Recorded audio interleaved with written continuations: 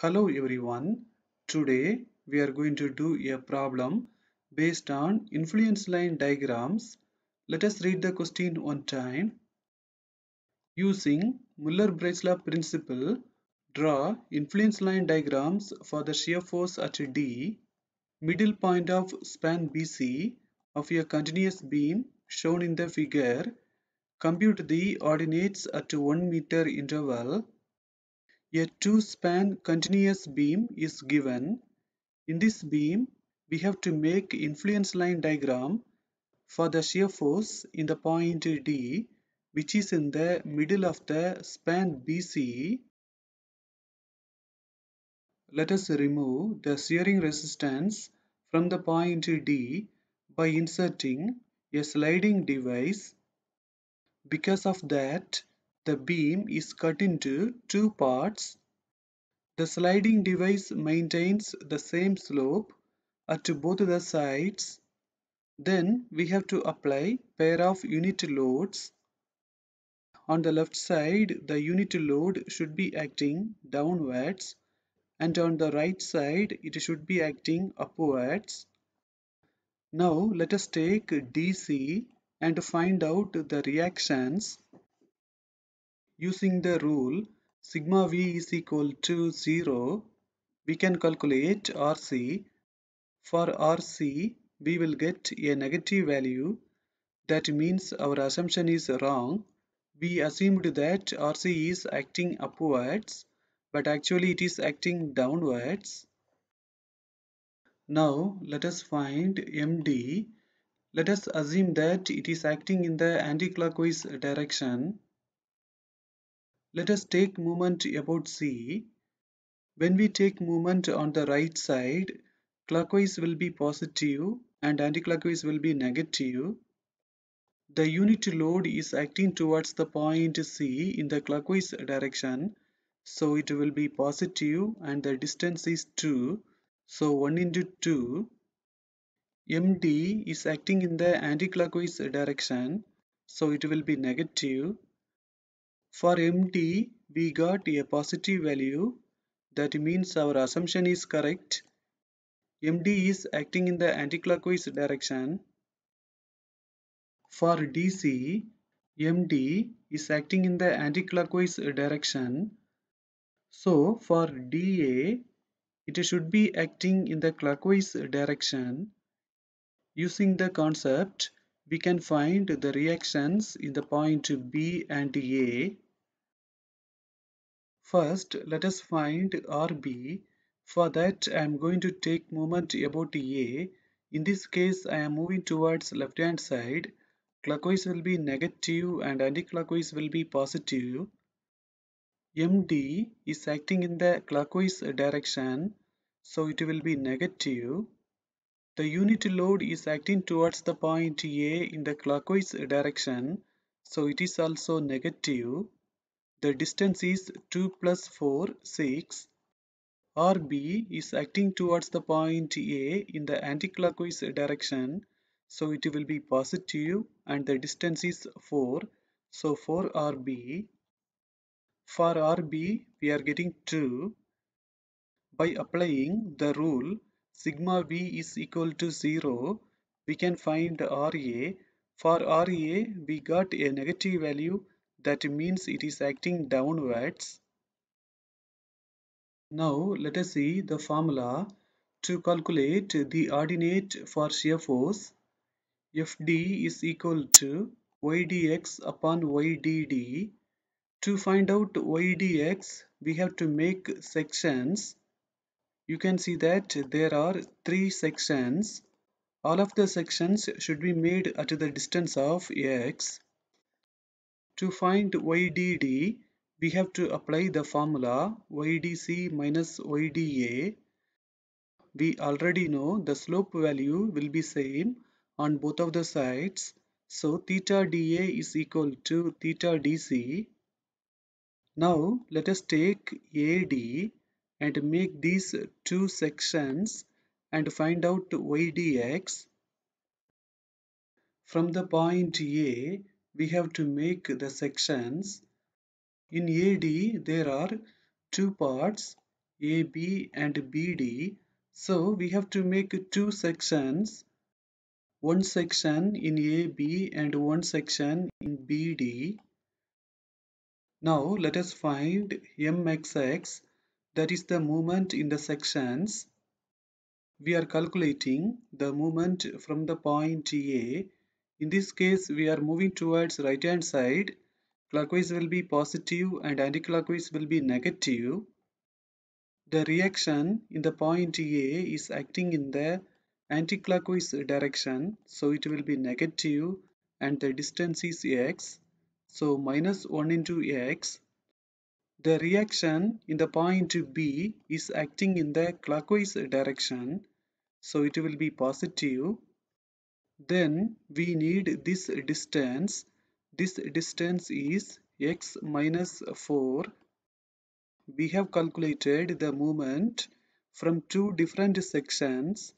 So both of these terms should be separated by the dotted line.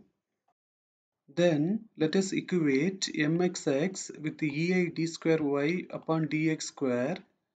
Then let us make the integration. When we integrate these, we will get these. For integrating x, we can use this formula. For integrating x minus 4, we can use this formula. After integrating, we are getting this. C1 is the constant. Now let us integrate this equation again. When we integrate, we will get this. C2 is the new constant. In the point A, there is a vertical support. If there is vertical support, there will be no deflection. So when x is 0, y is 0. In this equation, let us apply x is 0 and y is 0. When we do that, we are getting C2. We have to be very careful when we apply these two values. We should not consider this term. This term is only applicable when x is more than 4 meter. So we have to apply the values only inside of these. In the point B also, there is a vertical support. So there will be no deflection. In this case, we can make one more condition. When x is 4, y is 0. Let us apply C2 is 0, x is 4 and y is 0 in this equation. When we do that, we will get these. After calculations, we are getting C1. So we have found C1 and C2. In the ei dy upon dx equation, let us apply the value of C1. We know that dy upon dx is the slope. In the point D, we have to find the slope. In the point D, x is 4 plus 2, 6. So instead of x, we have to apply 6. When we do that, we are getting theta dA. We know that theta dA and theta dC will be having the same value. In the EIY equation, let us apply the values of C1 and C2. So finally, we have formed an equation for y dx. We have to find the deflection in the point D. We know that the point D is located when x is 6. So in this equation, let us apply 6 instead of x. When we do that, we are getting y dA. Now let us take DC and find out y dx. In DC, there is only one part, so we have to make only one section. The section should be made at the distance of x from the point D. Now let us find mxx. The unit load is acting in the clockwise direction, so it will be positive, and the distance is x. 1 into x, we will get x. The movement is acting in the anticlockwise direction, so it will be negative. Now let us equate mxx with ei d square y upon dx square. Then let us integrate. When we integrate, we will get these. Then let us integrate this equation again. When we do that, we will get these. C1 and C2 are the constants. In the point D, we have calculated the slope in the previous step. Here the point D is located when x is 0. So let us make one condition. When x is 0, dy upon dx is minus 34 upon 3ei. In this equation, let us apply x is 0 and theta dA is minus 34 upon 3ei. When we do that, we are getting C1. In the point C, there is a vertical support. If there is vertical support, there will be no deflection. So when x is 2, y will be 0. In this equation, let us apply x is 2, y is 0 and C1 is minus 34 upon 3. When we do that, we are getting C2. In the EIY equation, let us apply the values of C1 and C2. Finally, we have formed the equation for y dx. In the point D, we have to find the deflection. We know that the point D is located when x is 0. In this equation, let us apply x is 0. When we do that, we are getting y dc. Now we can calculate YDD. The formula is YDC minus YDA. Let us apply the values. Finally, we are getting YDD. We know the formula to calculate the ordinates for shear force. FD is equal to YDX upon YDD. For the portion AD and for the portion DC, we have formed YDX. Let us apply them. Then let us take 128 upon 3 inversely and then multiply. After the simplifications, we have made two equations. Now let us calculate the ordinates. From the point A to the point D, we have to use this formula. When we use this formula, we have to be very careful.